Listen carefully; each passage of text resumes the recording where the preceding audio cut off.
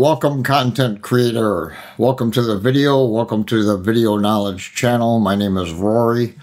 Today we're going to do a dolly zoom effect. It couldn't be easier. It sounds too simple. You must have a video that is zooming in order for this to work. We're going to drag our clip down here on the timeline. I'm going to get rid of the audio. We don't need that. Now all we have to do is highlight our clip. We're going to come up here to the inspector panel. If it's not on, turn it on. We're going to put a keyframe at zoom and at position X with our playhead in the beginning.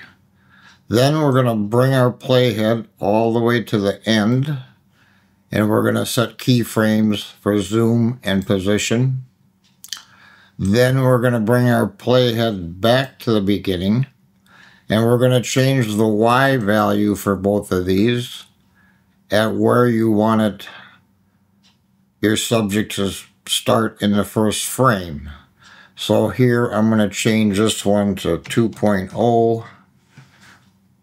I'm going to change this to 2.0 as well. Now this is what we have. You see she is staying in place. The background is zooming out. Very easy dolly effect. I will bring in the original video. We'll move this one over here. I'll bring in the video that we didn't do anything to. And you can see the difference. Here is before we did anything. It's just simply zooming in. And now this is the video with our effect. There's your dolly zoom effect.